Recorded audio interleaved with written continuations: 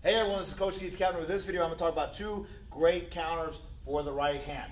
So the first one is the classic, slip the right hand, and then those ribs open up, and then you take that body. Remember, every time you throw a headshot, automatically your body opens up. Put out the right hand here, and the head's a little bit protected, but right there. Now, on a great one you can do off of that as well when you're here. If they lean a little bit with it, bam, pop them up with that uppercut as well. It's a great counter as well, or you go body, uppercut.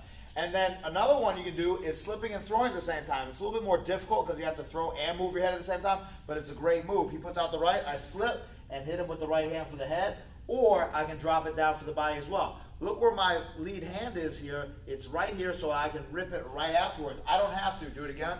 I don't have to parry it over or brush it over as I do it, because now my follow-up is going to be more difficult. I keep it with me on the side here, boom, and then that bam, bam, I can follow with that, or just do that initial slip, body shot, uppercut, whatever I want. If you enjoy watching this video on YouTube, make sure you click that like and subscribe button. If you're watching on Facebook, click like and share. And if you're watching on Instagram, give me that heart.